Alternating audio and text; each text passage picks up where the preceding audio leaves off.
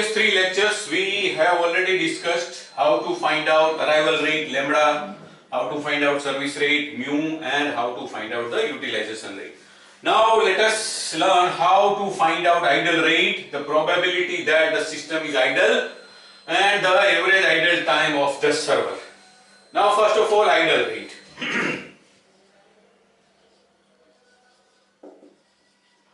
Idle rate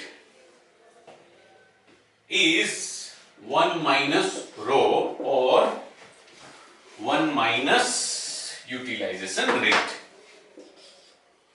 That is 1 minus lambda by mu, that is 1 minus 6 by 10, that is 1 minus 0.6, that is 0.4. Idle rate. So idle rate is nothing, it is complement to the utilization rate. The summation of utilization rate and idle rate must be 1. Okay. Now the second thing we have been asked is probability that the system is idle. In simple words, what is the probability that this system is idle? That is nothing but the idle rate itself. So this required probability equals to idle rate, which we have already calculated. That means 0.4 is the probability that the system is idle. Now average idle time of the server.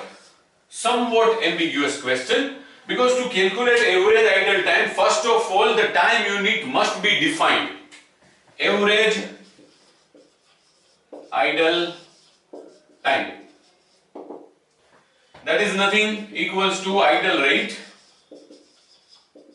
into T. What value of T we are going to take? Suppose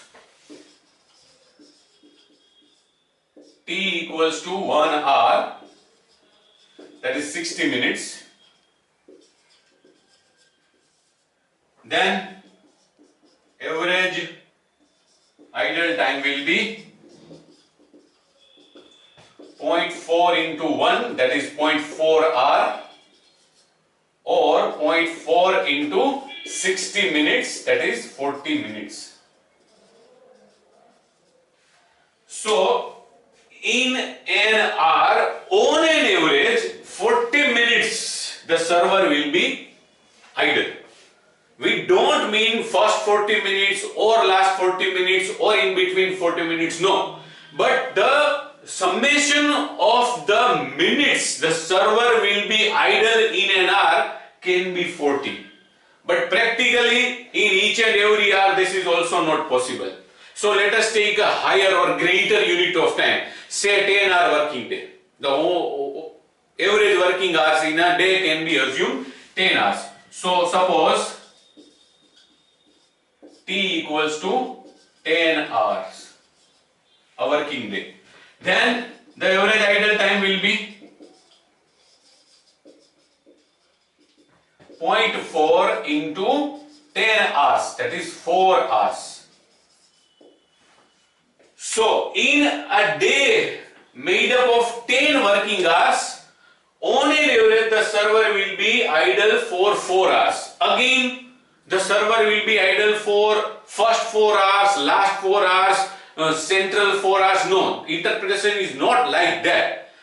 The summation of the time the server remains idle during the day at the end of the day can be 4 hours. Few minutes in first hour, few minutes in second hour, maybe a full hour in between somewhere, or half an hour. But the summation of these various pockets of idle time will be 4 hours in a day. Again, practically it is not necessary that every day this happens. But this is long-term average. If we study all these for so many days and find the average of the results of idle time of various days, that average can be very near to 4 hours or exactly 4 hours. This is the interpretation, and at the time of using all these in real life, we have to consider all these things. We have to keep all these things in our mind. Ultimately, statistics is the science based on averages. That's it.